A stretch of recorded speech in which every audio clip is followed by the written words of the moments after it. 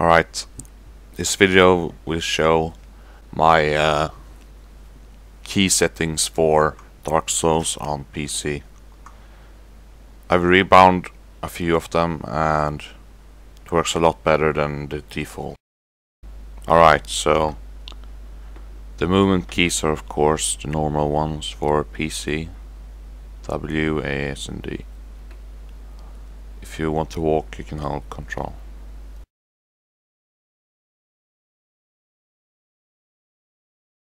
Here are the camera keys, which I do not use, so that's optional. These bindings are good in my opinion. Z, X, C and V.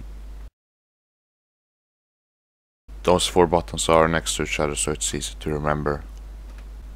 Alright, the first two, the right weapon action.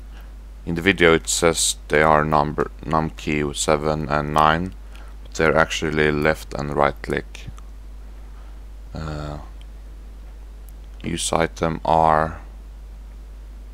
That's of course for using potions and stuff. You could switch R and T, but that's fine for me. Here we have the menu options. I think they're default, which works fine for me.